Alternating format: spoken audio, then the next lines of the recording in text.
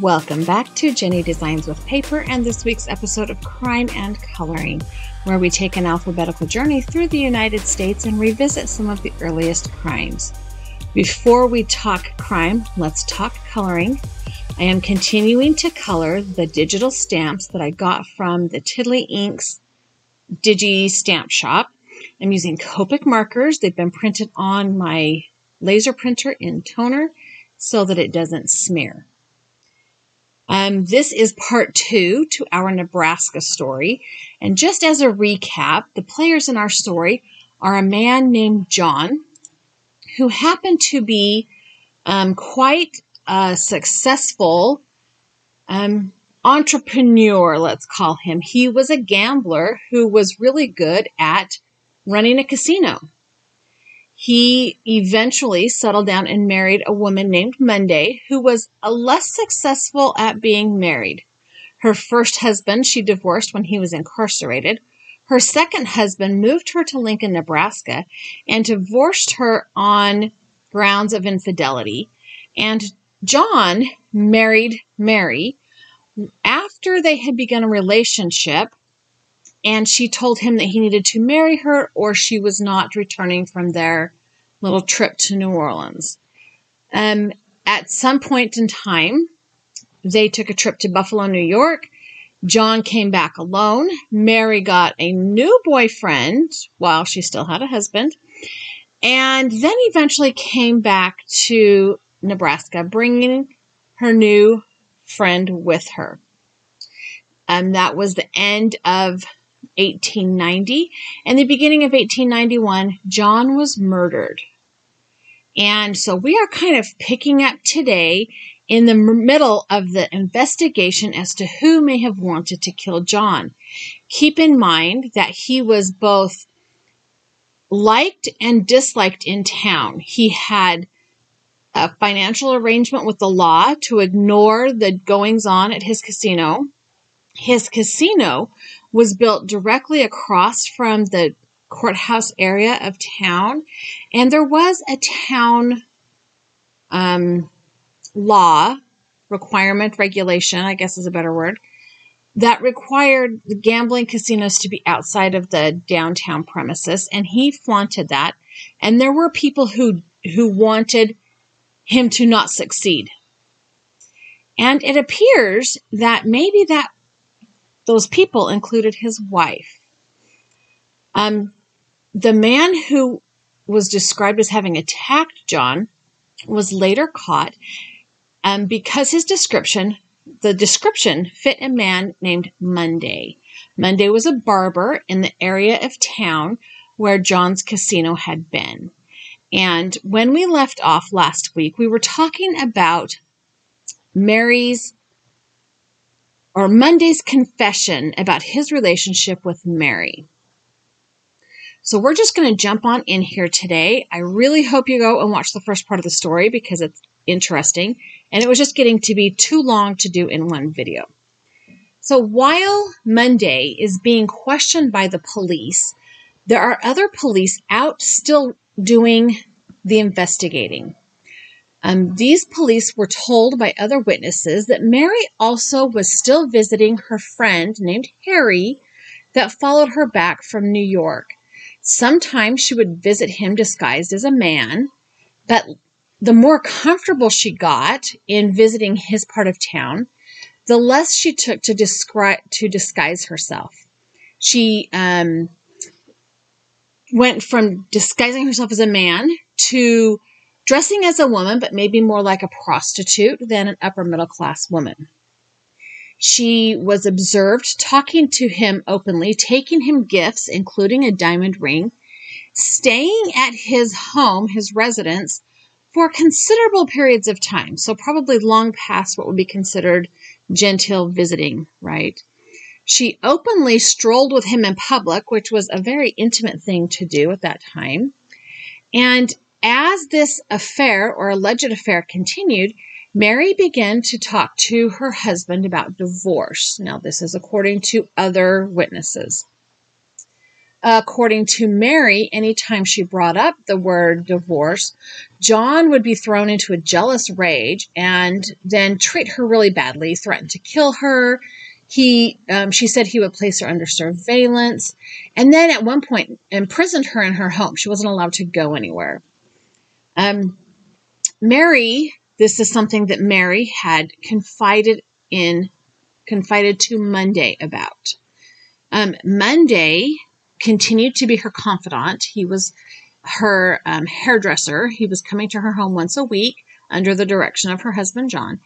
And as they became more and more friends,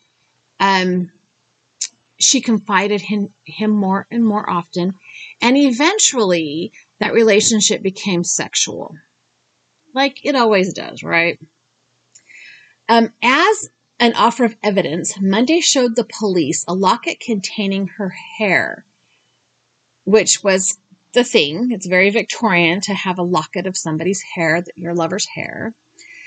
He claimed, however, that he would never engage in criminal activities.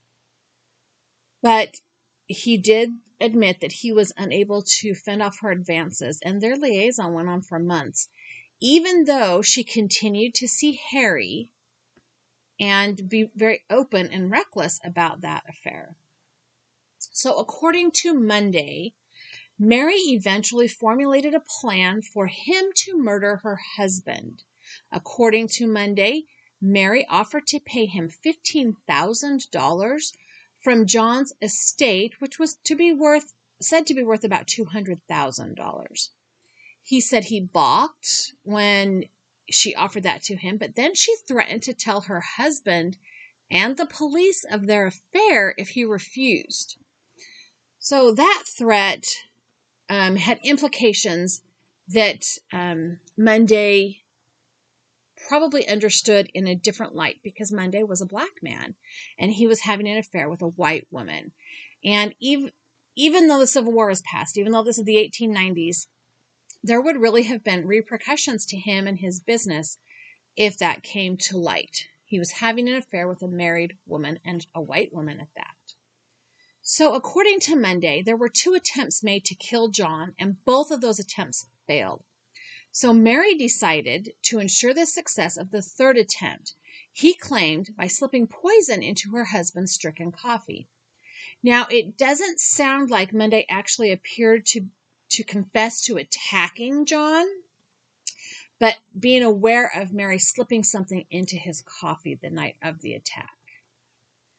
So after Monday's confession, John's body was exhumed and another autopsy was conducted, and it indicated internal bleeding and the presence of a poison, which did confirm Monday's story.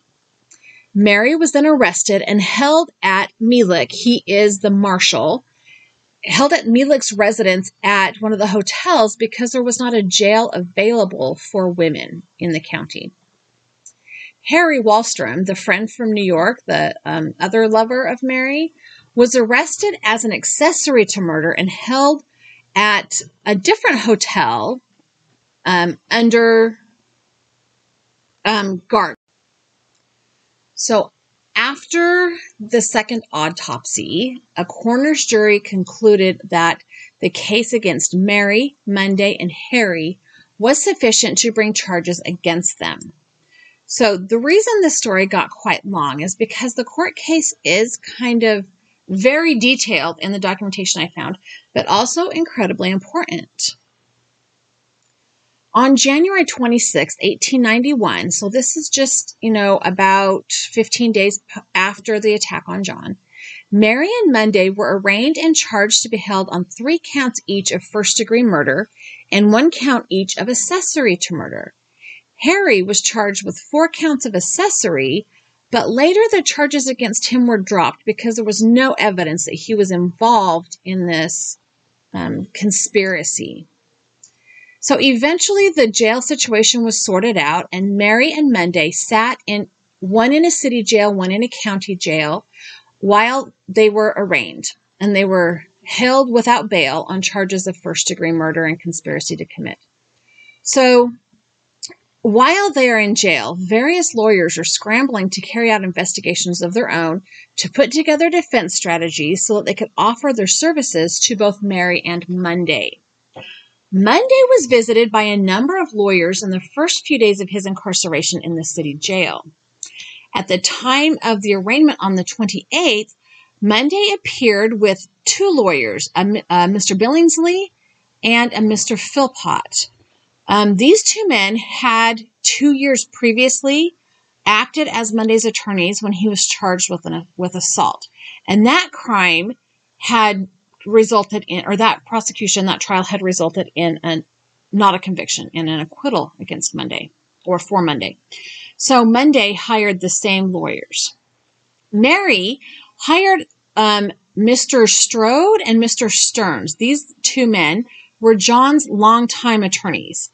But given that he was not necessarily a criminal and he was more of a businessman, that did not seem like the wisest strategy. So just before the case opened, Mary took her uncle's advice and added a family friend, a judge from Boise City, Idaho, to her defense team.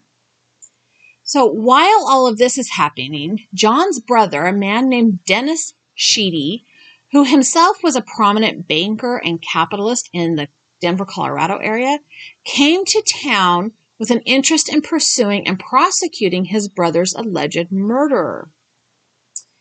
Eventually, Dennis hired two private lawyers, a Mr. Hall and a Mr. Lambertson, to assist the county attorney, a Mr. Snell, in prosecuting the case. Snell was a reform advocate, one of the groups of people who were opposed to John's business and the location of John's business, and just kind of not really the attorney that might be all gung-ho about finding his murderer. There were times when these reformationists actually had got into altercations with John, physical altercations, in his own businesses. So I suppose that Dennis wasn't sure that this prosecutor was going to try really hard to find the murderer of somebody who was his public adversary. On January 20th, the coroner assembled another coroner's jury to inquire the cause of death of John. So they have already established that he was killed, and now they are going to try to figure out how. So the coroner's inquiry lasted a few days, and the crowd had gotten so large that the last few days of the hearings were shifted from the county, or the city council chambers rather, to the county commissioner's office, because there were so many people that were damaging the courtroom. So that's a huge amount of people, which is uncommon. There's usually not that many people involved in a coroner's inquest.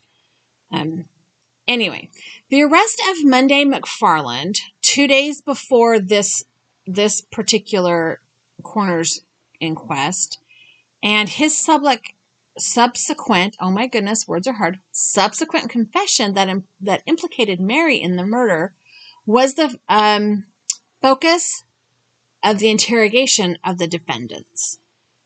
So this particular coroner's inquest is to determine the exact how each of the defendants are involved and how the murder was committed. So there were a lot of other witnesses called on because Monday's confession was now the driving theory behind the investigation and is therefore the main theory of the prosecution itself. But there's problems with Monday's confession, rather. So there's tons of details on this trial, and I have all those linked down below. You can read it yourself if you want. But when Mary was asked to testify, she came in with her lawyer, Mr. Strode, and when his presence was questioned, because this is not a trial, this is the coroner's inquest, he remarked that he was there to protect his client's interest and prevent her from incriminating herself. And after a bit of, legal wrangling, Mary took the stand but refused to answer any questions.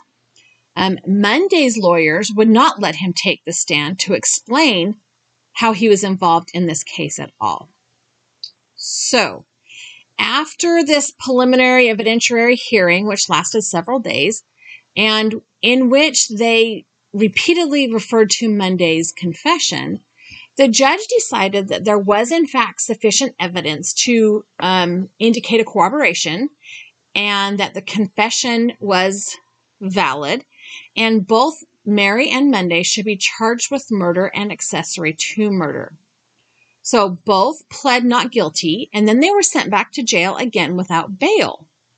So the completion of this preliminary hearing sent them back to jail, and they sat. Monday and Mary stayed in jail while the county attorney, the prosecuting attorney, put together his case and got ready to call for a jury.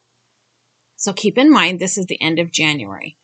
On February 27th, a whole month later, and admittedly, trials happened a lot faster then than they do now, but a month later, Mary's attorney, Mr. Strode, entered a complaint with the court about the delays and demanded that his client her trial either begin or that she be released on bail until the county attorney got around to abiding by the law, was his statement. The judge decided to give the prosecutor more time, but the delays continued, and finally the judge ruled that the prosecutor had to file charges by March 12th, so we're into the whole middle of March now, by 3 p.m., or he would grant them both bail. So Mr. Snell was basically forced to formally file against both defendants, and did so on March 12th, 1891. So he went to the last minute. They were formally charged with 6 separate counts of first-degree murder, accessory to murder, and conspiracy to commit murder. On a spring morning in May 1891, which was a long time then for a trial to be pushed back, Judge Field called the court to order, and there was a pretty decent-sized audience in the courtroom. The judge instructed the bailiff to call everybody to order, and jury selection began. And potential jurors were quizzed by both lawyers on both sides, and by both sets of defense attorneys. And there was a lot of back and forth before the jury was eventually selected. Now, the decision was made to have Mary and Monday tried together in one trial. And this had both pros and cons. The defense hoped that if the case against either defendant was weak, both would be acquitted. The prosecution recognized that this was a risk that they were taking, allowing them to be tried together, because if one was guilty, the other was guilty. So they kind of were playing both sides of the same coin, right? The case against Monday, based on his confession, was strong. But the case against Mary had very little evidence, and what evidence they did have, minus the confession, was very circumstantial. So the prosecution felt that it was in the state's best interest to try them together and let Monday's confession have more weight against Mary. Now, the circumstantial evidence against Mary focused on her unhappy marriage to John, her extramarital relationship with Harry and Monday, and the witnesses that were called testified that Mary was having an open relationship, like a public relationship with Harry, and other witnesses testified that they saw Mary and Monday together near John Sheedy's house just before the murder. And then there was this whole poisoning. So if you remember, John was hit in the head with a cane, which caused him to crack open his skull. The doctors, and there were 2 doctors that were local to the area, came and wrapped him up. They gave him 1 dose of pain medication. And later that night, Mary had given him some sleeping powders and coffee to ensure that he would get a good night's sleep. Now, we know now sleep is the worst thing for a concussion, but the coroner's inquest indicated that John had been poisoned. So the implication then is that only 2 people could have poisoned John. Either the doctors gave him more morphine than he should have had, which there were 2 doctors in the room, and that was quickly dismissed. But the powders, the sleeping powders that Mary put in John's coffee, were either not sleeping powders or it was way too heavy of a dose. So this is the evidence against Mary outside of Monday's confession. So the prosecution brought forth several witnesses that backed up their story. Witnesses to the affairs, witnesses to the unhappy marriage, witnesses to Mary and Monday together, witnesses of Mary's behavior before and after she had given John the sleeping powders. There were all kinds of witnesses brought in to bolster up the prosecution's evidence against Mary. When the defense had its turn, they argued that Monday's so-called confession was a problem, and it was. So Monday actually gave his confession twice. Once, late at night, under duress, Officer Kennedy, one of the officers whose name all of a sudden I can't remember, oh my gosh, my brain turned off, threatened him, you might remember this from last week, threatened him that there was a mob outside ready to kill him and that he would only be saved if he confessed. And the only person that heard that confession was this policeman. The next morning, the policeman took Monday into the judge's chambers where the judge, the Marshal McKinley, the stenographer, and the prosecution all heard and recorded Monday's confession. So the defense argued that that confession should be thrown out because it was not given freely. The legal argument was that this confession was given under duress and was therefore couldn't even be counted as truth. You know, it's a well-used legal argument that any confession, that's given under duress has to be considered false because people will say anything to get out of trouble. And there are laws now that deal with exactly how confessions can be extracted. Now, it is also okay for police to lie in order to elicit a confession, but a white policeman telling a black man that there was a mob ready to hang him is way beyond just a lie. That is complete duress.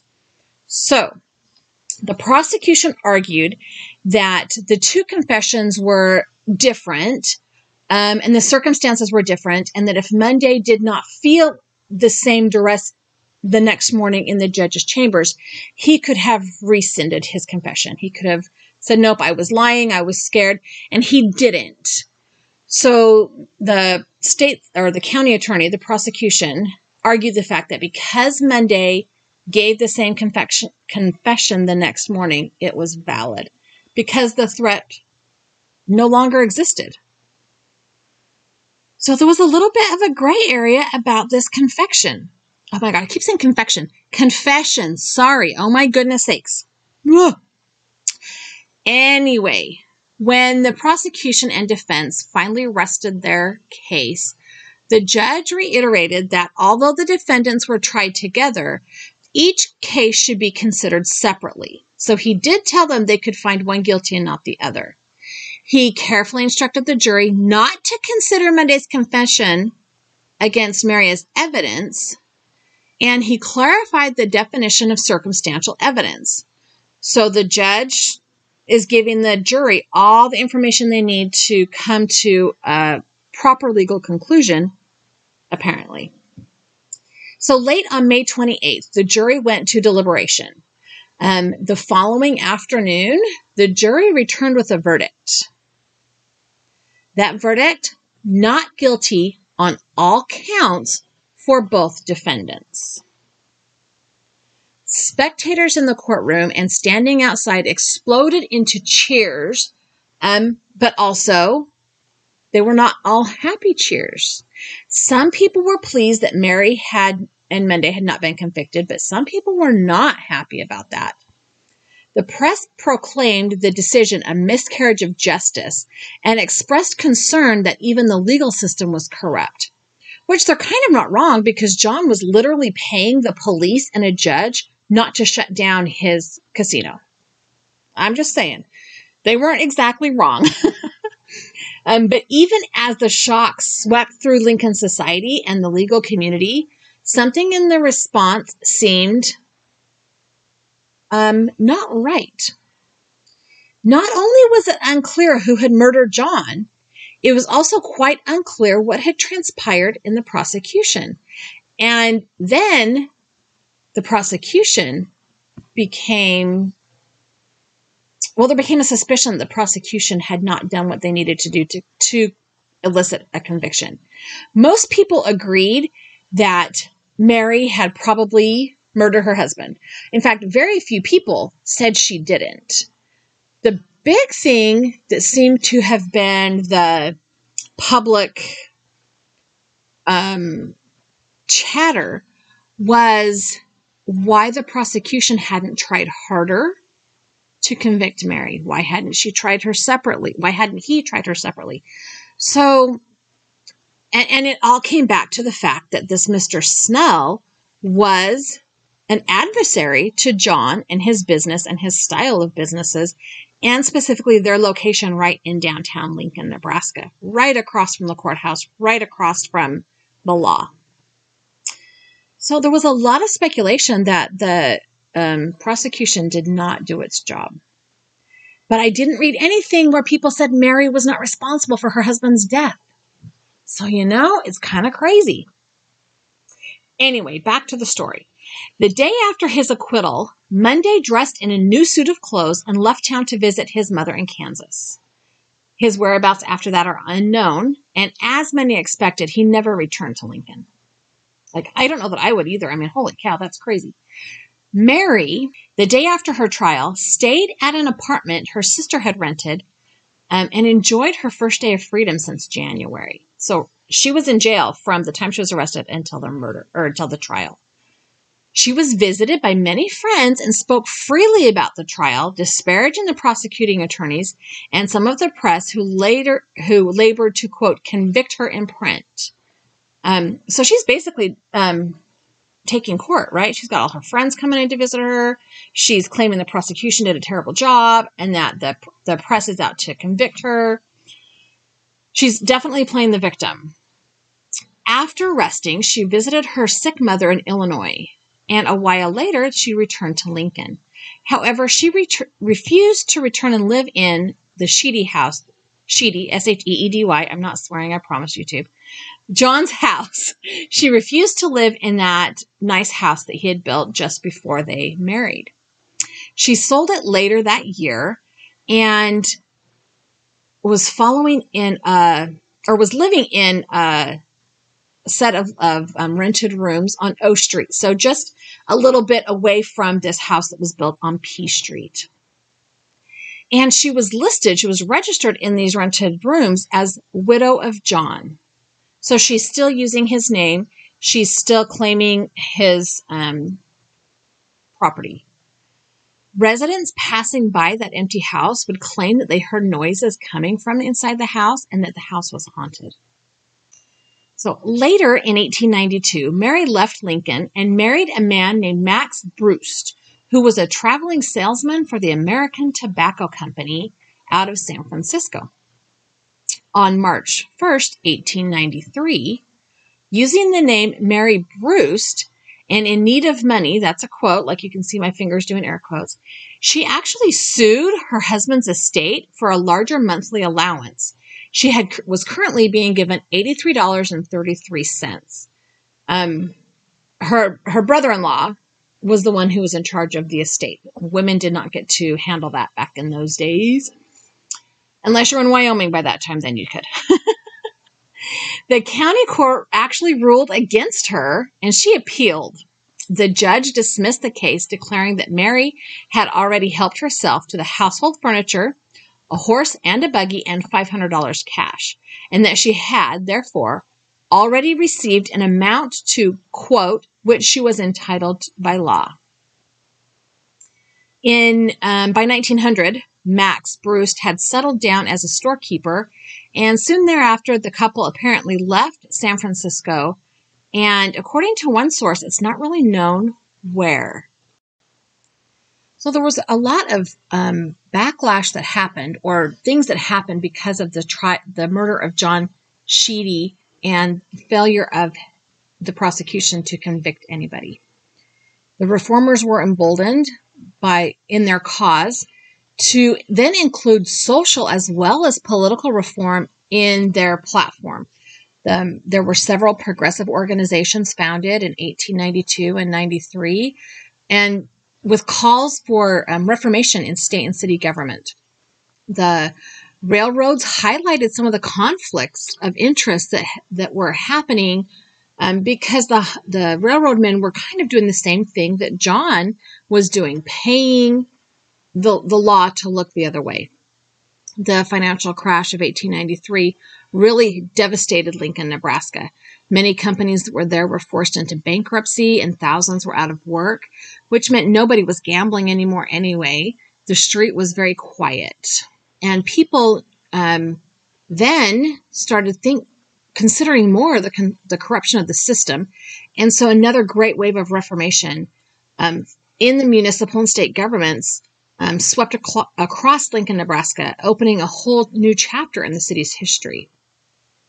So even though the timing of John's murder and the resurgence of reform may be coincidental, it is possible that John's murder was the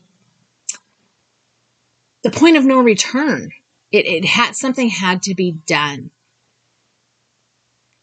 In the mid-1890s, after years and years of growth, the core groups of Lincoln's booster culture, the Union Club, the Chamber of Commerce, they all suffered waves of departures and resignations. For more than 10 years, the city changed in personnel. There were declining memberships in these social agendas, and it just kind of changed the way that the city of Lincoln operated. But that was not just happening in Lincoln, Nebraska. That kind of reform was happening across the country. There was this dynamic to separate illegal activity from politics and keeping the police and not allowing them to be paid off. So even through the 1960s, this kind of reformation continued. So I found this story interesting because the murder of one man kind of triggered a response in a whole city. And it's really sad to me that the prosecution, and this may or may not be true, this is my opinion, I'll say that right now, this is my opinion, that the prosecution didn't really seem all that interested in convicting his murderer. I feel like they would have gone tried a little bit more to get, if everybody in town knew that Mary had a boyfriend and was having sex with Monday, if everybody in town knew they had an unhappy marriage, why would anybody even let her feed him sleeping powders or whatever? I just am questioning what the dynamic here was with John literally flaunting his disobedience to town ordinances and building his casino right there in the middle of downtown. So I don't know. I thought it was interesting. I also thought it was interesting because the dynamics between Mary and Monday, I think she picked him because he was a black man, and she knew that she could manipulate that fact if it came into play. I think that Mary almost certainly was responsible for the attack on her husband and almost certainly is responsible for his death. Just my opinion. Don't come after me for that. Just my opinion. But I also feel like the police held a huge responsibility in why this case was dismissed. If Monday's confession had not been elicited under the threat of a mob, hanging by a mob, I feel like the jury would have had no qualms in accepting it as truth. So, just my opinion, based on, my opinion. And it seems like the jury agreed with that. They felt like they could not convict Mary or Monday of the crime because his confession had not been properly obtained. Thank you for being patient with me and allowing me to split this story up into 2 weeks. I just felt like an hour was way too long for one video. I have the pictures up here again. This is John Sheedy. This is Mary Sheedy. And they're not really photographs. They're, drawings from the newspaper. The next photograph is William Monday McFarland. And then I threw in one more picture for you, and this is a picture of John's headstone. Thank you so much for hanging out with me and listening to this long, long story. I have a couple of other videos here I've added that I think you might enjoy, and I've added a subscribe button. If you have not yet subscribed to my channel and you like true crime and crafting, I encourage you to click that button. Leave me a thumbs up, leave me a comment down below, and have a really fabulous day.